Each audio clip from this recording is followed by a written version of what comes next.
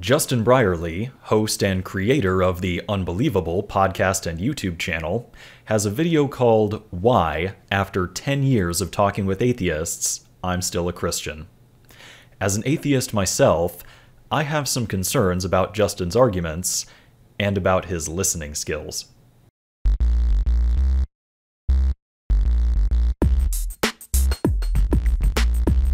Justin Brierley is still a Christian because he thinks Christianity is the best explanation for three things: human existence, human value, and human purpose.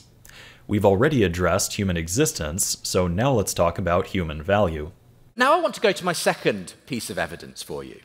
I think God makes sense of human value. To help illustrate what he means by human value, Justin is going to tell a story about a time and place where humans were not valued. In this story, homeless children were being killed in the street by the police of that country, because the officers viewed the children as vermin. Of course, we, the audience, react with shock and horror to this story, and Justin's question at the end of it is, why? And I'm sure, like me, you find that story both incredibly disturbing and inspiring. Disturbing that people could treat kids like that. Inspiring because of what James did. We react with horror at the idea that people could be treated as disposables. But then I think we have to ask ourselves the question, why? Why do we believe that human life should be valued? Why did James do the right thing? Now, this is where things get tricky because Justin's question, why, can mean two different things. Why do we react with horror? Or why should we react with horror? Why do we value humans? Or why should we value humans? Descriptive or prescriptive? Explanation or justification? These are two different questions that Justin might be asking. In his book, Justin seems to emphasize the prescriptive question more, while in his talk, he seems to emphasize the descriptive question more. In the end, he kind of asks both questions in a haphazard kind of way. Why do we believe that human life should be valued? Why did James do the right thing? Now, the fact is, on atheism, I've struggled to find an answer to this question of why we value human life this way. Because if all that's going on in reality is matter in motion and a random force of evolution producing all the different life we have on Earth, then we're just one more randomly produced piece of life on Earth. There's nothing particularly special about us. Why should we intrinsically think that we're more valuable than the louse? So why do we value human life? Or why should we value human life? Is Justin asking for an explanation or a justification? Well, it seems like he's asking for both, so let's give him both barrels. To the question, why should we value each other, and why ought we not murder children in the street, I would direct Justin to my two-part video, The Moral Argument for God Proves Nothing. Basically, my answer is, it is very difficult for anyone to construct a convincing prescriptive moral framework. This is because the other person can just keep challenging your justifications with the same why question over and over until you finally reach a justification which is itself unjustified. Everyone's value system is susceptible to this kind of foundational problem. For example, if there is no God, then why ought we not murder? Because murder causes unnecessary suffering? Well, why is it bad to cause unnecessary suffering? Is that just what it means for something to be bad? That's not very convincing. But, Christians, if there is a God, then why ought we not murder? Because murder doesn't reflect God's nature? Okay, but why ought our actions reflect God's nature? Is that simply what it means for something to be bad? Just because? As I think you can see, neither foundation is particularly concrete or convincing. So, to return to Justin Brierley's question of why should we value human life in a prescriptive sense, I don't claim to have a particularly compelling answer, but neither does Justin or anyone else, because no matter what justification someone gives, You can simply keep asking why, and you can show that every person's foundation is kind of arbitrary. If this is what Justin means by his why question, then Justin needs to hold himself to the same standard and provide his solution to the potentially infinite chain of why ought we questions, which he does not do in his talk or in his book. Justin's accusation that atheists cannot account for human value in a prescriptive sense is a philosophical check that his own worldview cannot cash. So that's my basic answer to the prescriptive question about human value. Why ought we value each other? Now let's move on to the descriptive question about human value. Why do we value each other? Which Justin seems to emphasize more in his talk than in his book. Now, the fact is, on atheism, I've struggled to find an answer to this question of why we value human life this way. We know there's something about being human that means that you have to treat someone a certain way, don't we?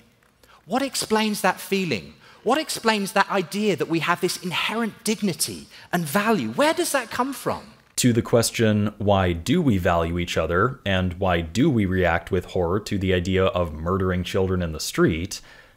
Well, that's easy. Humans evolved as a social species, which inclined us to behave altruistically toward each other.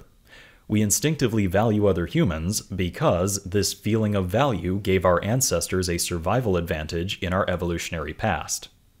Now, there is a lot more detail I could go into, such as why we value some people more than others, and why we act tribalistically, but fundamentally, in general, we tend to value other humans because this instinct better enabled our ancestors to reproduce. This is how I would explain our feeling of human value and our feelings about how we should treat other people. In fact, one of the coolest things about the theory of evolution, like any modern scientific theory, is that we can test this explanation. If our intuitions about how we should treat each other really are a survival strategy, then we should be able to simulate them and see if these behaviors actually promote an individual's survival. You can test this by pitting computer programs against each other in resource games like the classic Prisoner's Dilemma, and it turns out that treating others the way you want to be treated, the golden rule, is one of the most effective survival strategies, if not the most effective strategy. Future Venaloid here, slight correction. The winning strategy is actually called tit for tat, which cooperates in the first round, and then it does whatever its opponent did in the previous round indefinitely. It's not exactly the golden rule per se, it's more like reciprocity, but my argument remains the same regardless. This explains not only our sense of value for each other, but it also explains our sense of justice and vengeance when people don't value each other.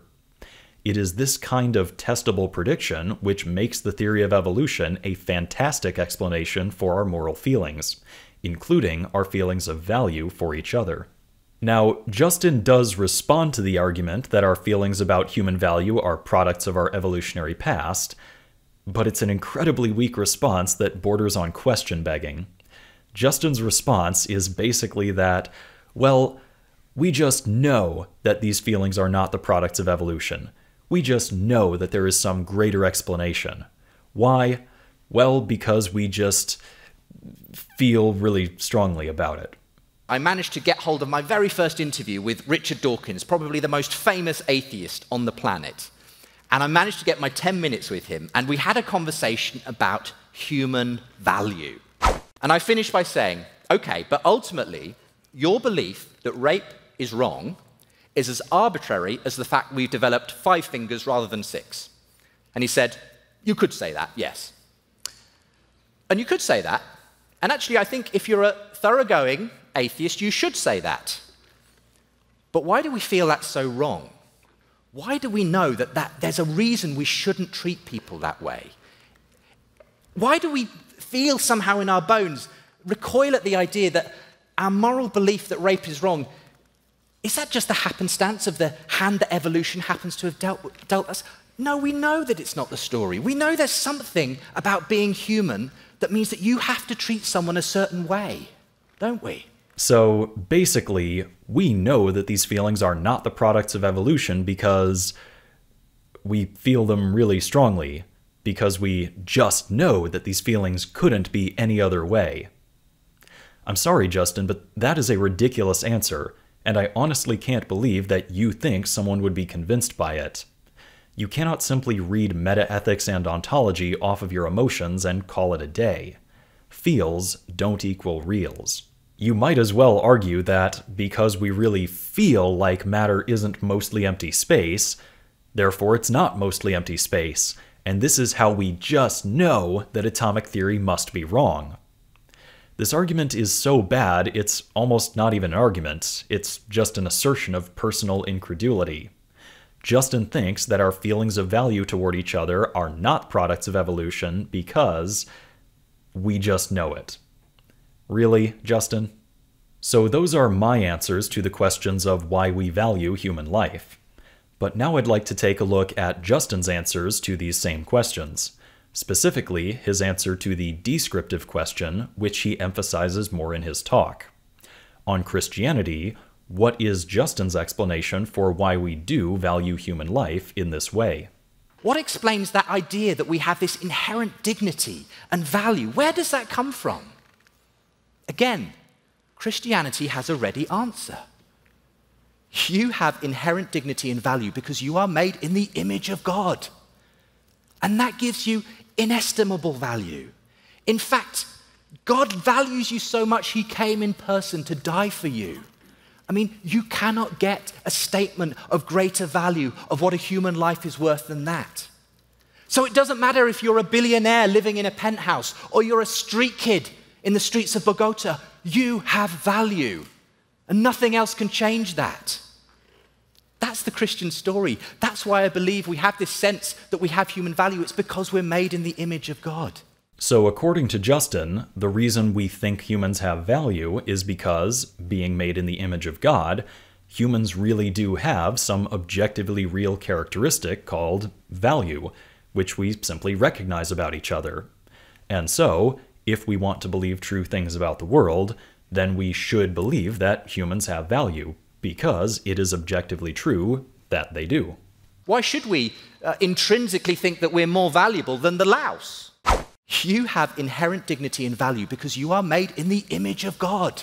My first issue with Justin's explanation of why we value each other is the fact that, as far as I'm concerned, value is not an inherent property which things can have. Value is just a description of how a subject regards an object or another subject. We say that an object has value, but this is just a simple way of saying a subject values it, or a subject desires for it to exist. Inherent value is a nonsensical property. Value is, by definition, a subjective evaluation. It simply doesn't make sense for Justin to assert that humans have inherent value, which we simply observe about each other, because that's not a real thing.